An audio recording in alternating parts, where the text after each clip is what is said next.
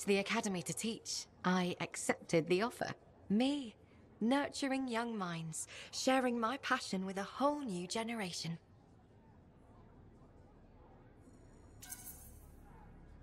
I hope that means more Aruna calls in Fort Tarsus one day. It might mean more Matthias's. We're full up on Matthias's, actually. I'm going to miss our chats. Stay in touch. I'll try. Speaking of messages, have you told your mother? Not yet. I'm going to surprise her in Anthem. I hope she smiles, maybe even laughs. I'd like to see her laugh. I'm glad you took the time to talk with me when you could have been, I don't know, zipping through the sky. If you ever fly over the academy, make sure you drop in to see me. I will.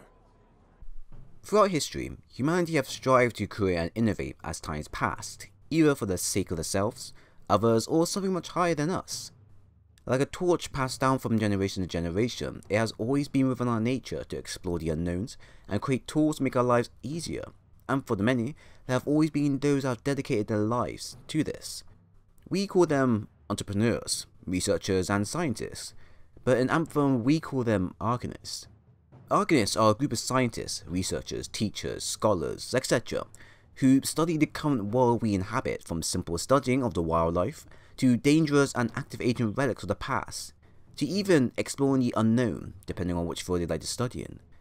They are a large and vast group of people dating back to the pre-darkened age of Helena Tarsis and the Urgoth, which is around 500 years ago, and have made it their moral duty to examine, protect, and reserve every bit of information they find in the wild for humanity, while also leading to a new innovation for others to look into, understand, and pass on to the next generation to follow. Think of them as librarians of the modern world, or Indiana Jones for the many, but less violent and always places themselves in danger. They are easy to notice out in the wild, with their clothing being long and plain colours, nothing too bright to make them too obvious. Their arms, something being visible from the shoulder downwards while sporting some sort of scarf or hood, usually matching with the same dull colours they wear. They sometimes wear masks out in the wild or in the fort, but no one knows what the purposes of these masks are.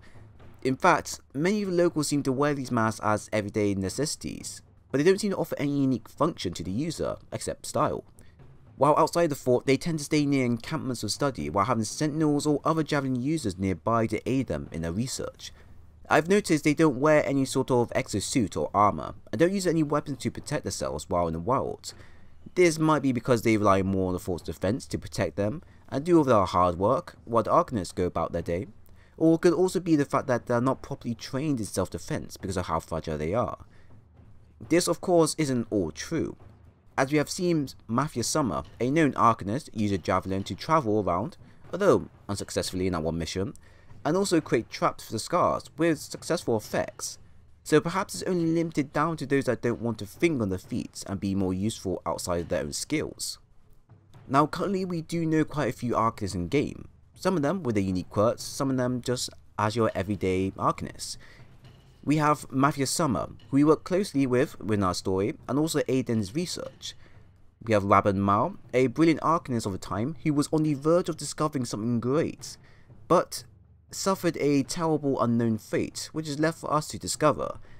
This is something I will come back to in the near future and create a video about what actually happened to him.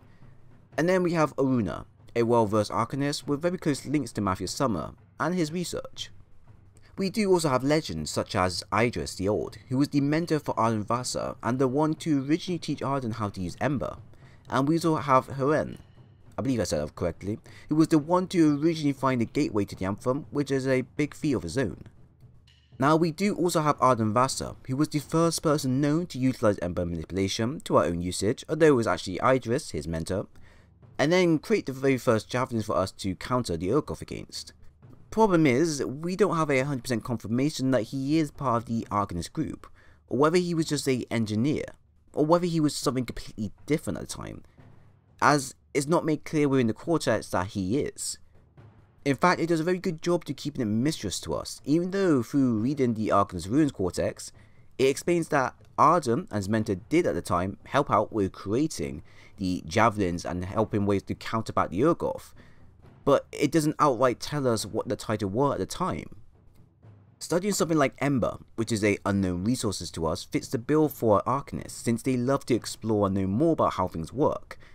but at the same time he also created the Javelin of Dawn, which is still considered one of the most advanced pieces of tech to date for humanity, and that seems to fit the bill more for the engineers. Although nothing is stopping us from saying he could have been both, since it's known that Arcanists are the ones who designed the blueprints for javelins. From the Argent Vassal Cortex, it's argued that it's near unbelievable that one person created the very first javelin, fully understood the power of the embers, created the walls for the fort and the gardens of the academy. In fact, it's believed that Argent Vassal wasn't even a person, but rather a group of Arcanists and engineers that came together and worked on one common goal, which, to be honest, sounds like a reasonable approach.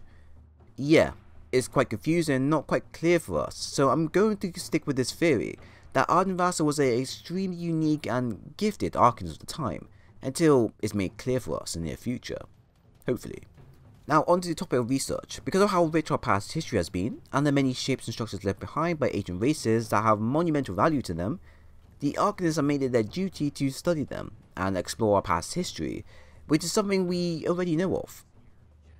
But did you know, there used to be a library in Bastion called the Sanctuary of Dunar, that around the year 150 LV was a known area for Arcanists all over to come and discuss their findings, while also being a key pinnacle area for storing history and records of our past.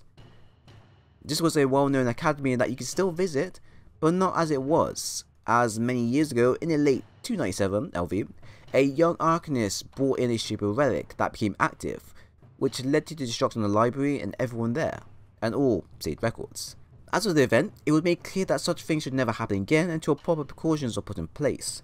So from now on, Arcanists have published a common book of accumulated learning known as the Concordance. It stands as the most prolific bits of work, and a new edition is published annually. Although these events have made us lose a valuable source of information, I don't believe the destruction of Dunar was the first or last time such events has occurred to us, since the world is always changing and adapting to how the Anthem wants it to be. Personally, I believe Anthem would probably have a dedicated library of their own, with relics and such that can only be accessed by prolific Arcanists. Being an Arcanist seems all fun and great for those that like to learn and explore, but in the world of Bastion, at its centre, the Arcanist movement is all about truth and discovery.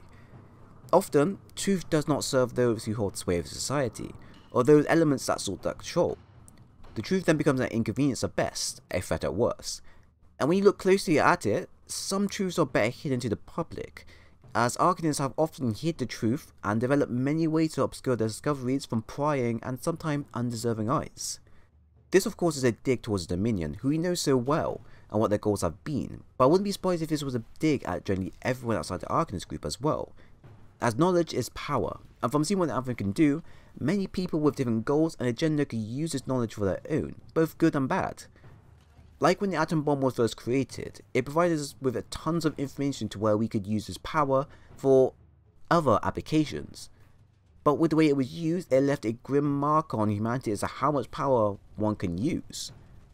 The Arcanists really are a special group that I hope to see more exploration for the faction as a whole in the near future, which I know will be expanded since they love exploring the unknown, even when the unknown will potentially kill them. So I'm going to end the video here for another day. If you enjoyed the video, then please leave a like, a sub and share the video with others who are interested in the worldly lore of Anthem. But once again, thanks for tuning by, and I'll see you in the next one.